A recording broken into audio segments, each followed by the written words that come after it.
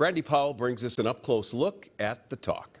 Kevin, the talk. If you're part of a black family, you've likely experienced it in some way, no matter your generation. For some families, the talk has changed over time, and their journeys are moving them and others forward in unexpected ways. When she becomes a doctor, Najaha Musay wants to focus on social justice. Najaha is a medical school student and mother of 2 boys, both under 10. I have multiple conversations with my 2 young sons, 2 black sons, about racism and systemic injustices. What do you tell them? Primarily, I start with teaching them how to treat other people for themselves, how they should treat others. This single parent says her sons have already faced racial discrimination. Because they're still young, for her family, the talk right now means celebrating each other's differences. If they ever see any injustice happening to someone else, that they should always speak up and be the voice for those who don't have a voice. And what do you teach them if somebody says something to them? What do you tell them to do?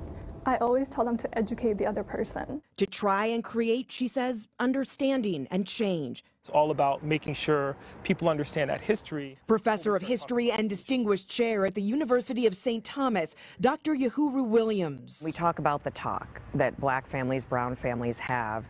That didn't just come out of nowhere. What is the history of the talk? Historically, the roots of that are tied to segregations. The modern talk really is a manifestation for most people of the murder of Emmett Till. Emmett Till, a black boy, was lynched in 1955 after being accused of offending a white woman in her family's grocery store in Mississippi. He was 14 years old. There's always been an inherent danger in being black or brown in America.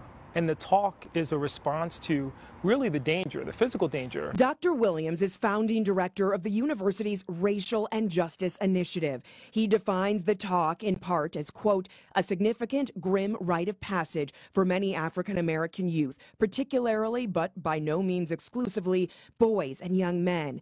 It is a conversation most often initiated by a parent or guardian on the manner in which they should act when in the presence of law enforcement to minimize the potential of being killed or injured, based on the long and deadly history of such encounters between police and the African-American community. He goes on to say youth are instructed not to make any sudden movements to immediately demonstrate compliance. Numerous cases from Minnesota, including George Floyd, he says, illustrate both the need for and the dimensions of the talk and why it remains necessary, end quote. There are people who would say, right now, there is equality, there is equity for black or brown families to be having the talk with their sons or daughters isn't necessary because we're colorblind, or if somebody does see color, there's no prejudicial action. What does the research show? Research shows exactly the opposite. Dr. Williams cites a Harvard study that reveals research demonstrates that black children are far more likely than their white peers to be sentenced as adults, and that police officers themselves see black youth as older and more culpable than white youth. I've never worried about getting pulled over by the cops. And when I do, I've never had a moment where my heart skips a beat. I've never had to talk to my kids about what to do. And my kids are part Mexican, but they look white. Laura Mayo and her husband live in St. Paul, raising their teenage son and daughter. What differences do you see? I don't have to have the talk with them.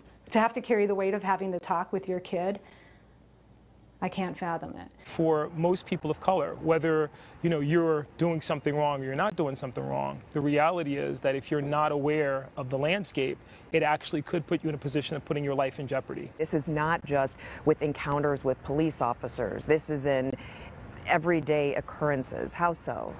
It's such an important point, Brandi, because when we talk about those everyday occurrences, it's not just law enforcement, but even encounters with other citizens. It applies to retail spaces, it applies to educational spaces, it applies to any space where they could be and sometimes are judged based on the color of their skin. Any misstep in that space with me not being there completely grips me with fear. Always been around soccer. For the Wimberly family, the talk has changed, they say, out of necessity. We first introduce you to parents Mario and Sparkle and their son Cameron and daughter Caden 4 years ago. Now, how does your family define the talk? You know, since we met, I think it's changed a lot. I think with the last time we spoke, it was more focused on Cameron. It was more focused on young black males. And I think what we have seen in the last 5 years is just a massive shift to include all people and all persons of color.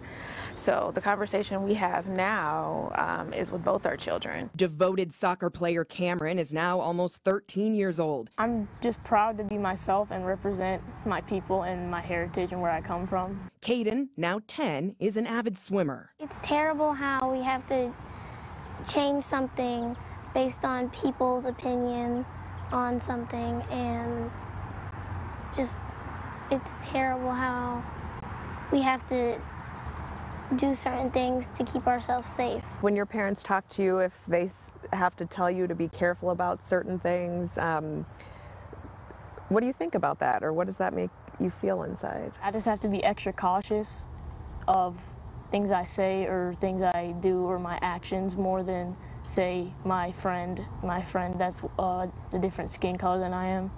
And I just think that it shouldn't have to be that way. Cameron's about to start 8th grade. His mom and dad are excited about his future, but like any parent, want to protect him. We don't want to restrict him because he's a free citizen. He is a law-abiding, a great kid, good in school, good athlete. So he should have every privilege and right that the country affords everyone else. However, we have to be realistic and let him know, just so he's aware. Like, what does that feel like to have the talk with your children? I would say it's exhausting, to be honest. It's just exhausting. In which ways? Just to even have a talk. You know, we have friends that are not African American, or and they understand that we have to tell our children things that they don't. We put our children in a position of power in every situation because they can do anything they want to do, and they see that from their parents. We answer the call. I mean, you guys have been everywhere. We answer the call. We are solution-based people, right? So if we don't like something in a community program, we volunteer to change it. And what change looks like has many layers for the Wimberly family. Cameron and Caden's uncle is a police officer out west. You know, I think it really offers us a unique perspective. His desire has always been to affect change, and to affect change in a way that connects people. What is your hope for your kids? I hope that our grandchildren, if we're lucky to have those, they don't have to have the talk, but the reality is they probably will. So, I just want them to, just be free. Freedom, equality. It's things every American, every human being wants. The first-hand perspectives of black families amid the talk. Families, as you can see, despite challenges and realities, are making a difference through action to create change, Kevin. Brandi, honesty and really eye-opening accounts about their experiences. Yeah, we hope this story informs and inspires. And if you want to see our previous in-depth reports in this series, go to Conversations About Racism and the Road to Equality at KSTP.com. Kevin. Thank you. Brandi Powell reporting.